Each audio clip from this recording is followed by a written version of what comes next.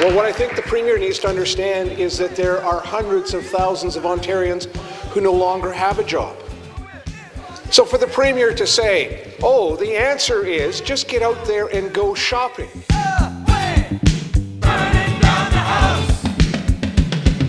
Young drivers and being responsible and understanding what needs to be done to be as safe as possible, or this is strictly discrimination on the part of this government towards young people.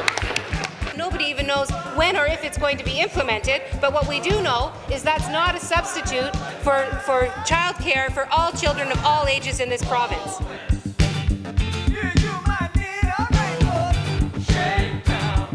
We can break their haughty power, gain our freedom when we learn that this union makes us strong.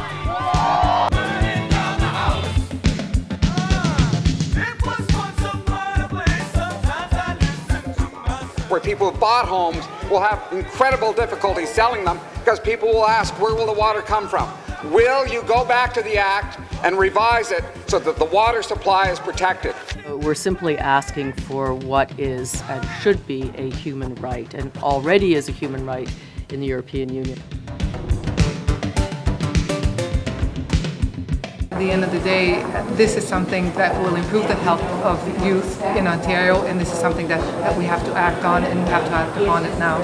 And they're reaching every year into the pockets of students to pay more and more for their education. Minister, your record is a matter of shame, not pride. The only number that matters is that we are number 10 in this country. Students and their parents need help now more than ever.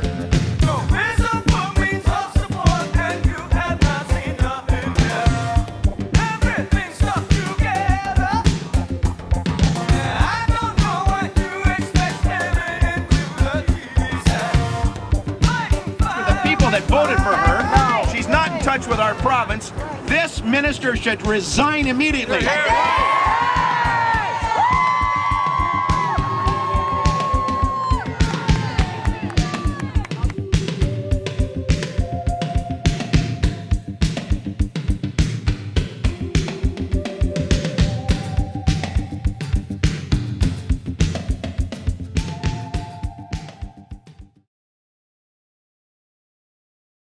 We're going to tour the province, we're going to cities to meet other grandparents, and we're going to keep up the pressure, never say die.